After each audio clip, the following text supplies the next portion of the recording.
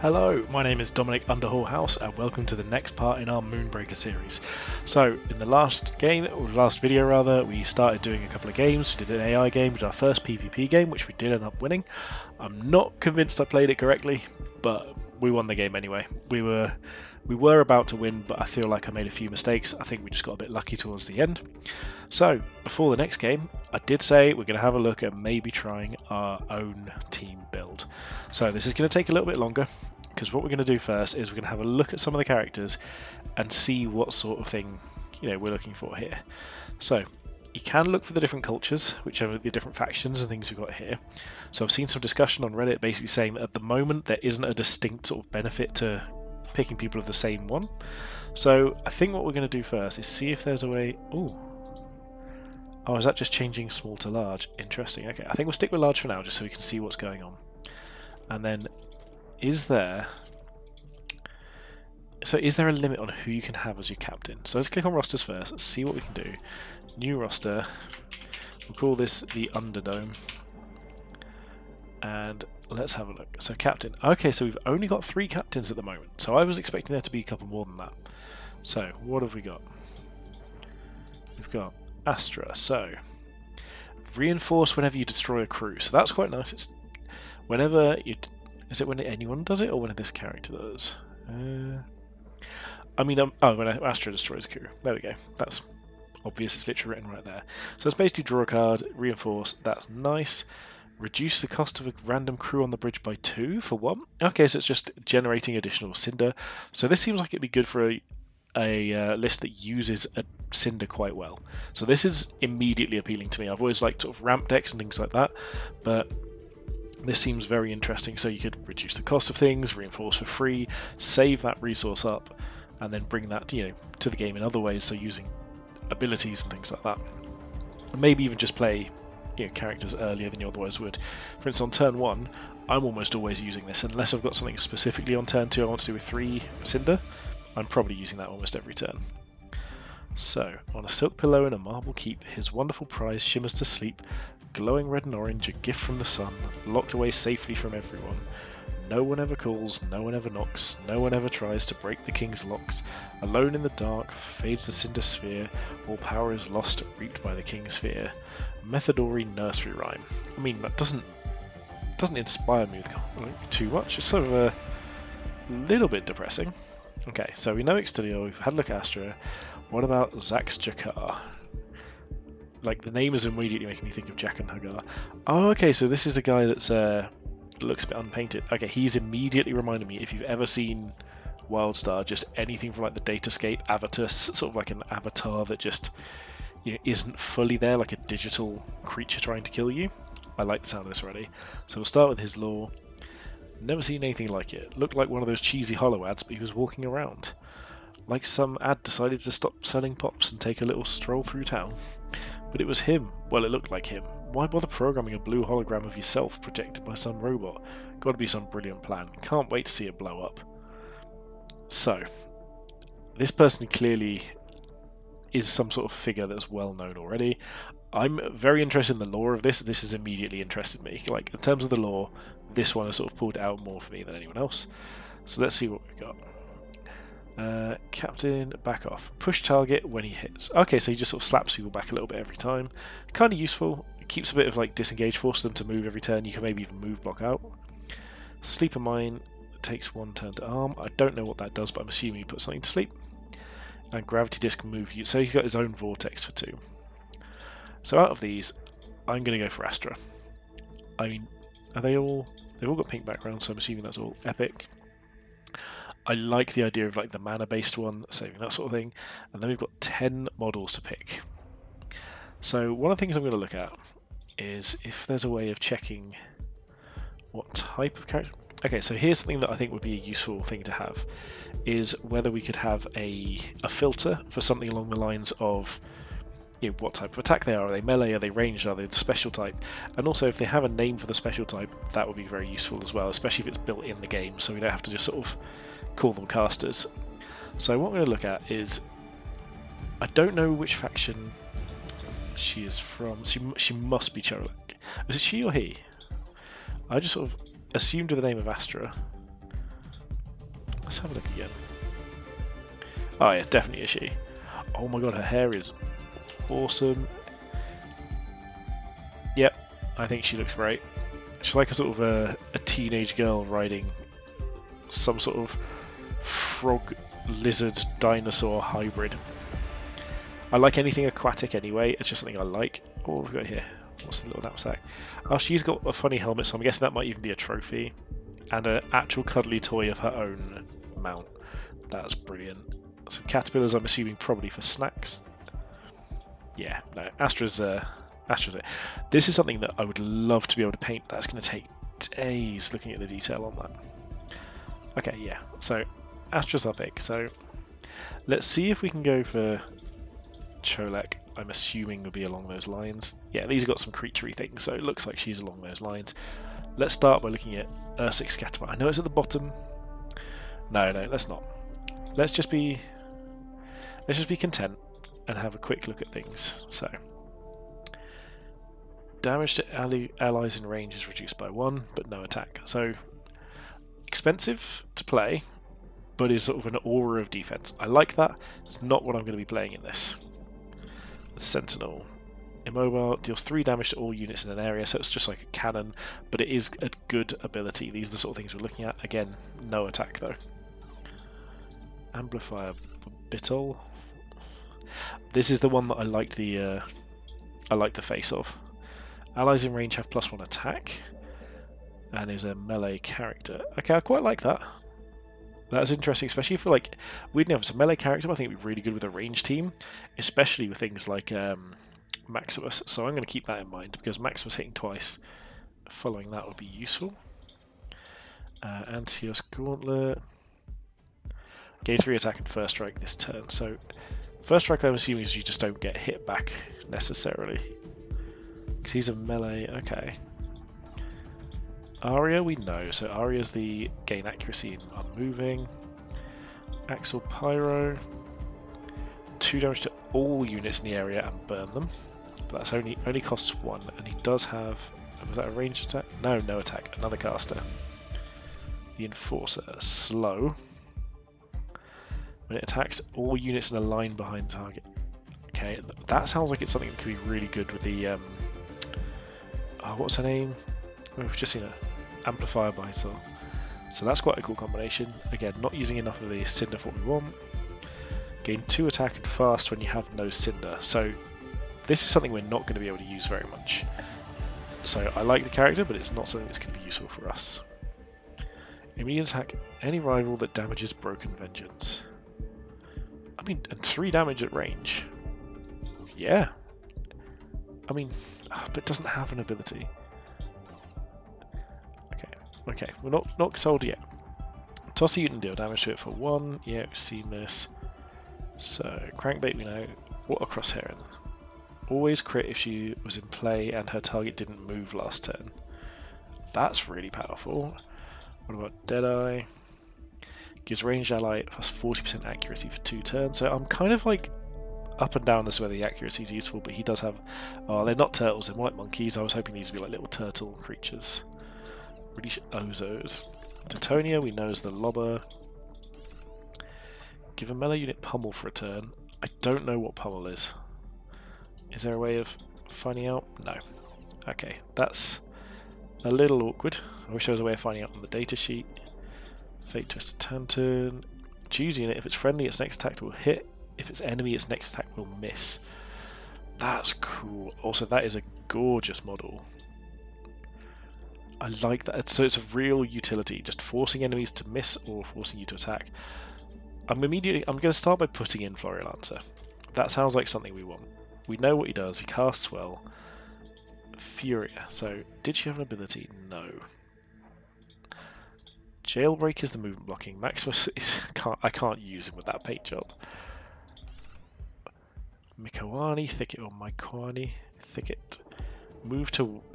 Trap prey, move unit towards it. So it just pulls thing in. So it's slow. Poison. After damaging a crew, reduce it to 1 health. Hey? That seems mad. So what if you built this? Consider this, and then also things that push and pull together as well. Interesting. Return an ally to the bridge and fully restore it. Ooh.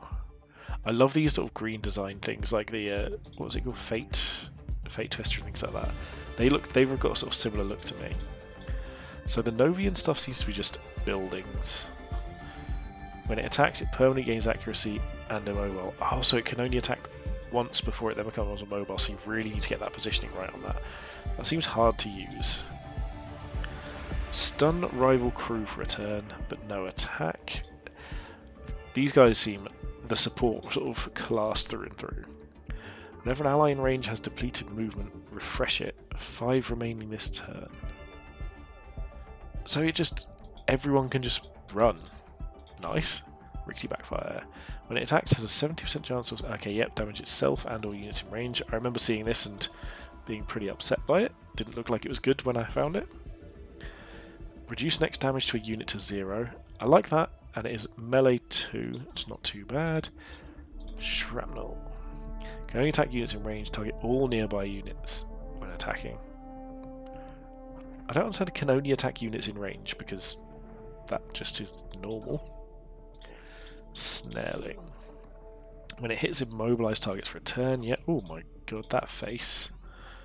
That is an interesting face. Stitchy McPatchy. Restore. Okay, so Stitchy McPatchy, obviously, I should have guessed with a name like that, is a healer. So we just restore health to a unit. I'm considering taking that. That seems like something that would fit with our sort of be a big mana game plan. Gain rapid fire and slow for 2 turns. But rapid fire is insane on a 3 damage unit. Okay, I'm going to put Switch back in. I'm going to put Stitchy McPatchy in. I like the sound of these so far. These seem like good things. We've got more than enough spaces, so we're going to have to be sort of working through these anyway. So, where were we up to? Shrapnel Snarling, Taria Arsenal. So Florio Lancer, Taria Arsenal, there's like a... I'm assuming these are just roles, like titles. Give a ranged unit rapid fire for a turn. Oh, I like this. Okay, so that's another good mana use.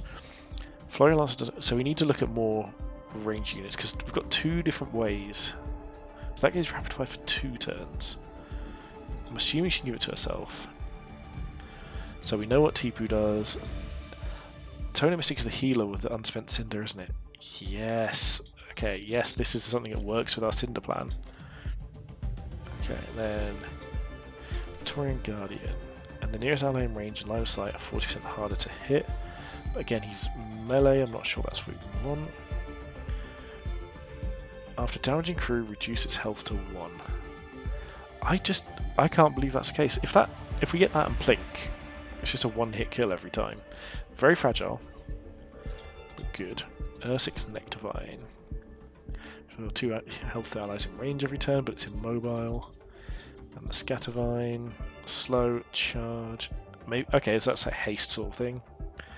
Growth. Create Ursic Scattervine. Hang on a minute, do we just get loads of these? I'm playing this, I want to try that out. Okay, so we haven't looked at Crankbait yet. It wants us to do this to get rid of these exclamation points. I'm one of those people where they need to just be gone. Come on, scroll. There we go. Are there any more? We know it's just saw one down there. Tipu. Okay, so how many slots do we have left? 4 slots left. So what we're trying to kind of go for is like a ranged kind of thing with the, sort of the rapid fire abilities here. We've got this is good for healing characters. This is good for so this is good for healing captains, good for healing characters. Using Cinder here. So let's have a look for these ranged characters then. Who was a good ranged? I probably am going to pick Maximus. I'm almost tempted to just leave that shoddy paint job there. Okay, is it? Can we just go back to the default scheme? Yes. For now, we will go with the default scheme, but Maximus can come in, but only because he has rapid fire. What about Amplifier? Because Amplifier is one that gives big attack. Yes. So I'm hoping attack is applicable to range as well. This is a really interesting sort of selection here. What was Broken Vengeance? Immediate attack any rival, giving that rapid fire again. this is really good. So how much... We're going to have a look in a minute and see what our cinder costs are, because this is potentially going to be expensive. What's crosshair? We'll always crit if a target didn't move. And Deadeye was... So that's the range buffing accuracy, yeah. But it only costs 2, so that might actually be a good one to have. Oh no, didn't need to do that. Let's just select Deadeye. So our captain's ranged as well. You know what? Reducing cost of units on the bridge. So we've got 5, 5, 2, 5, 2, 2, 4, 1, 4, 2. I think that's reasonable. We've got a couple of big ones. I mean, this is going to be medium. I don't know if Totemistic Mantea is going to be useful, but that's a consideration for later on. Most importantly, what banner can we do? So, crest first. What do we think looks like a sort of a ranged Healy selection here? There's some quite cool stuff. I mean, oh, these are all blocked. Blocked, locked, of course. So we only really get 3. So green is like a Healy colour to me. So let's go with that. What shape? Okay, we've got a few of these at least. Arranged the Healy, so I feel like this looks a little bit too wavy. Oh, these are actually cutouts as well. I didn't realise these were cutouts, I thought they were just patterns. Okay, so for the shapes, I kind of like this. And then let's have a look at the patterns to go on it. Could go for a football, I don't think that's quite going to be it. Like a planetary federation sort of thing, crosshairs. I kind of like this, but I don't like it on that cutout. What about that? Okay, let's go for this and then try it on a different shape. So instead of that, what about... That's quite nice. What about there? No, what about there? No, too busy. Also, the way it flaps every time you change it is kind of nice, but mildly annoying. Which is the one I chose a minute ago. I've immediately forgotten which I chose. I think it wasn't that. Ooh, that's like an actual perfect. That's clearly designed to go together. I don't know why I was saying that. I was like, oh, what a coincidence. It's clearly designed to be the case. But I kind of like it on... Let's go with this. I like this. So, colour 1. Where do we feel? In fact, no, I like the background colour to change first. So... Ooh. You know what? Pastel blue and a little bit pinky. In fact, you know what? No, I know what I'm going to do. I'm going to go for... I know for a fact I'm going to get in trouble for this because my partner finds it hilarious that I can't really tell what our... Let's say my fiancé rather, is our wedding colour scheme. So I'm going to try and make something as close to it as possible. There we go. I think that's going to be it. I nearly clicked the randomise button then to finish it. So that is our first list created. This is the Underdome. I'm going to save this. Let's give it a shot. I have absolutely zero confidence in this whatsoever. I'm sorry that took so long, but I think this is going to be worth it. And should we do it? Let's just go straight in versus players. We're not here to mess around with AI anymore. We've got, unless we're trying to learn something completely, but enough of these. I've read what they do. It's not overly complicated. I think this is worth it. Astra Underdome. Let's go. Game found. There's clearly enough people playing the early access. So this will be... This might be like someone else running the starter list. I kind of hope it's not, just so we get something completely bizarre, but... Okay, what have we got here? Okay, we get 2 completely separate ones. Okay, so what have we got? So I had a thought about Plink earlier, and that was that... Ooh, Plink and Cinder. So basically with Plink, the issue is that it's only 1 damage per turn, essentially, whereas some of the others could potentially be more. However, looking at this, I don't want the movement or accuracy one. I think we're going to choose Plink and Cinder Infusion. We want Cinder, we want health. This is actually going to be pretty good for what we want. And who's coming to say hello? Taria Arsenal gives something rapid fire, which is good. Stitch Patchy and Switchback. So we are literally just going to Plink here. And is there one? So their captain's ranged as well, but we're going for the... Oh, in fact, no, because we get 2 next turn anyway, so let's boost morale. I can work with that. Into the Breach was removes stun from a unit, which I like. Okay, so who did that reduce? Switchback is now 3. That's nice. We can just go Target Arsenal into Switchback. That's so nice. I know. I shouldn't have. Okay, so this is 1 damage. An auto-arming mine. One So, win, one buck. I guess I could see if I crit. But let's first bring out Target Arsenal. Just back here. I'll hook you up. Range attack here. It missed anyway. Then move back here. I like how fast this unit is. We don't know what their abilities are, so let's just plink their captain. Okay, let's see what's going on here. Careful out there. Stowaway. So they've got... Oh, they just reinforce every other turn. Okay. So we can blink, gain 3 Cinder. The gain 3 Cinder next turn is going to be nice. Can we play 2 characters in a turn? I don't know if we can. Let's find out. A beautiful battlefield. Not enough, oh yeah, we need to gain the Cinder first. They'll hate this. I hope this isn't just a waste, by the way. No, we can. So, Stitchy went patchy. So these are... That's the commander. I'm just going to stick him back here. Doesn't need to be too far away. We're actually just going to keep plinking their commander, their captain. Keep calling it commander. Ooh, I didn't know plink could crit. What else do we have left? So we can move and try and get some line of sight over here. Yeah, let's do it.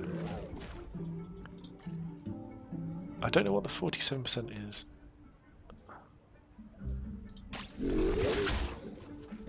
There you go. That'll do. I mean... No pause button, huh? Oh, because she's ranged as well, so if we go here... Yeah, let's go over here and we'll also just... We're going to keep focusing on their commander. Get that too. Yes, there we go. This is working well so far. I'm really glad we got this Cinder ability in Plink. Ooh. What's Iron Storm? Oh, we lose accuracy. That's awful for us. That's literally about as bad as it could get. We are fully the ranged based. Beautiful day Ooh, for a thank you for putting someone in range of my my melee guy. So the thing is now we're going to have to start using our Cinder to reinforce, but that's fine. Nothing to see here. So what do mines do? Arming. Explodes when it touches a unit, doing 2 damage. Okay, fine. This smacks. So can I get line of sight on anything I want to hit? Not really. So Nice battle shorts. we can reinforce. However, switching it up, gain rapid fire and slow for 2 turns. I think we just do that. So move here. Switch it up. Rapid fire and slow. Oh my god. Oh. Okay, so I hit 1. We're just going to keep blinking there. Oh, Me? And then... Yeah, we're going to try and take this character out. We don't need to nutrient syringe anything. We can get 2 in there, give a range unit rapid fire this turn. So give it to myself. And then...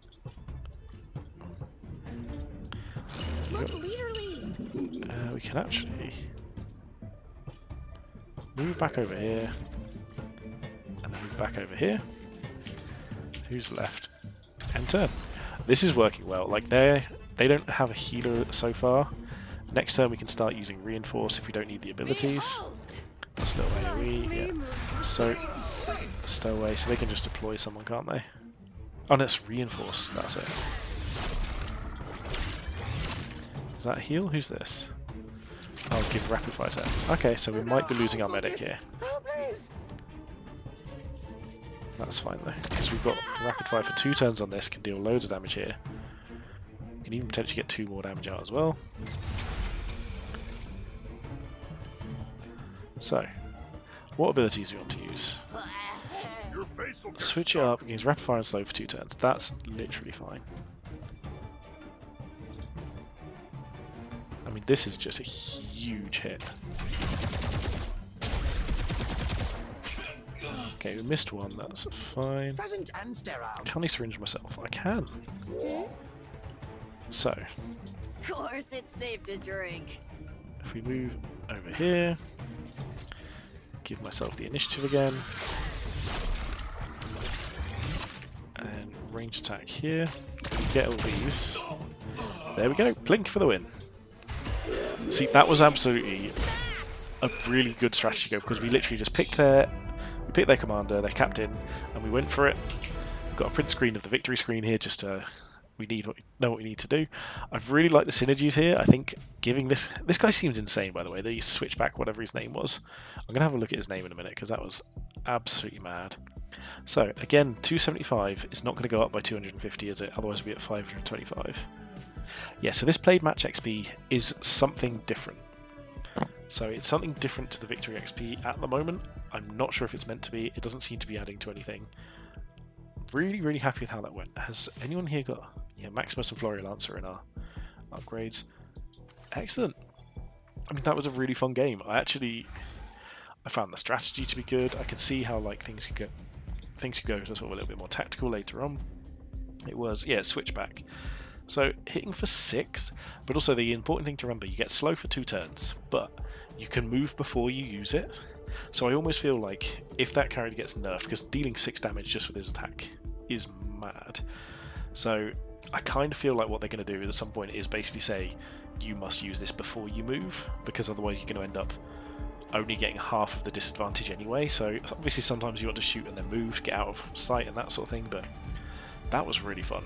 I enjoyed that a lot. So thank you for watching. It's been a pleasure playing yet again. Feel free to hit the subscribe button. It would be much appreciated if you do. Leave a like. All the things that everyone says on YouTube all of the time. I'm really enjoying the game. Hopefully this community can sort of buoy it up a bit. I'd be looking forward to getting some new lists tried up. We've got a few things that we want to try in the future, and then we can get a little bit more content from there. So thank you once again, and have a good day.